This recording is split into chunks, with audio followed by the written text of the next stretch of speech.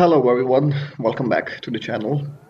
In this tutorial, I will demonstrate how to disable a login screen in Windows 10. Unlike previous version of Windows, it is essential to have a username and password in Windows 10.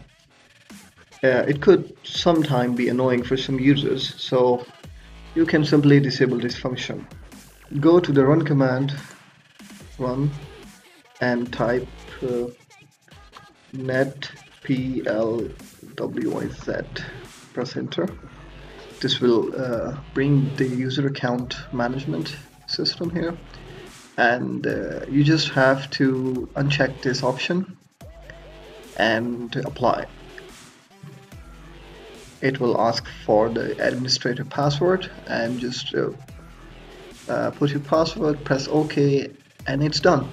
You just have to restart and check if it works or not, and most likely it will work, and there will be no issue. If you see an issue or you have any specific problem, please let me know, comment. Let's see if I can help. Thank you very much for watching. Please subscribe.